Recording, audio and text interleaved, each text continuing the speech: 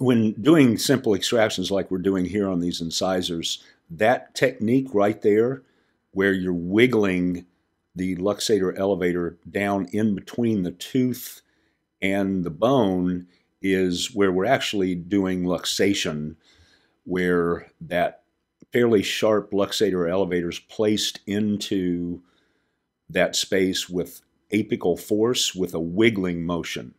Then what we're doing now is we're just holding that, and you'll see that wiggle again. We're holding that for 15 seconds and putting continual force with torque and movement toward the tooth with the whole shaft of that luxator elevator in an elevation technique. So luxator is getting that into the space like we're doing here with short, quick movements and apical force. And then now we're using the torque and hold and continual pressure portion of that technique, which is called elevation, to loosen the periodontal ligament fibers or stretch those, compress the bone against the instrument itself and the other side opposite the instrument to expand that bone a bit so we create a larger space in order to use our extraction forceps to get those out of there. So this is in real time. So we're doing this on several teeth here in the mandible. And it's best to do all to the point where you feel that they're ready to be extracted with the forceps instead of switching instruments back and forth. So in other words, don't do just one tooth. Do all teeth with the luxator elevator. Go on both sides, mesial and distal. These are flat teeth, so you can get pretty good purchase on the mesial and distal aspect.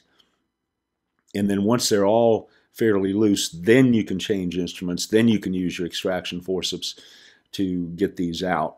Now, contrasting this with surgical extractions, we don't have to do this as much, especially from the luxation standpoint, because we're creating the groove surgically with our burr that we're creating with the luxation portion of this technique. So we do this to a certain extent, and we do the elevation portion more, but not to the extent that we need to do with these simple extractions because there's no bone removal. We haven't removed any bone. So this is carried on until we're comfortable that that tooth is moving enough where we can place those forceps on the tooth to remove it. The crowns on these, as you notice, have been worn down, and so it'll be a little bit more difficult to grasp those with the extraction forceps just because of that.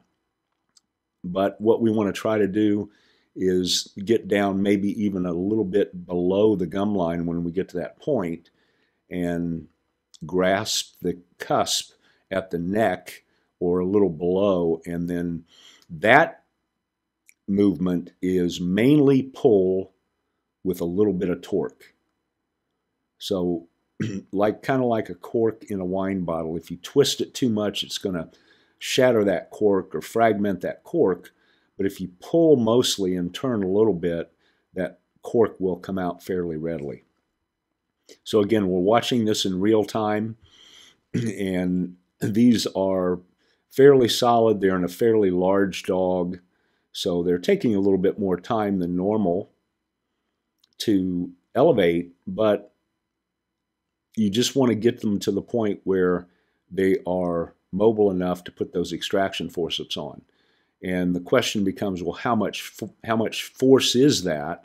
And that's all relative to the size of the patient. The larger the patient, the more the force. But you can also fracture teeth as well. You see how flat that tooth is there. You can fracture teeth, so you need to gauge that based on your experience.